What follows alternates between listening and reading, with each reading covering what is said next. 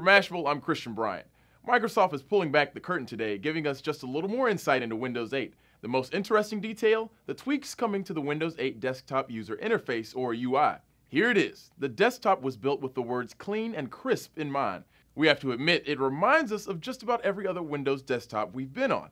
The team says this is intentional. They wanted to build Windows 8 while still preserving much of the familiar feel of the Windows 7 desktop and not sacrificing the compatibility of existing apps.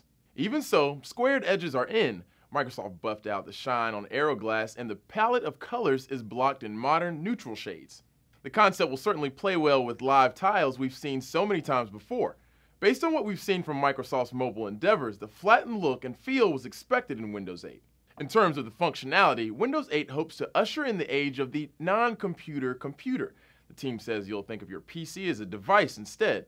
Thinking your PC is untouchable, i.e. only using a keyboard and mouse, is illogical to build Windows. Expect your next laptop will run Windows 8 with touch-enabled and tablet-inspired features. New multi-gestures will be introduced, designed to give the user a natural experience that is more fast and fluid.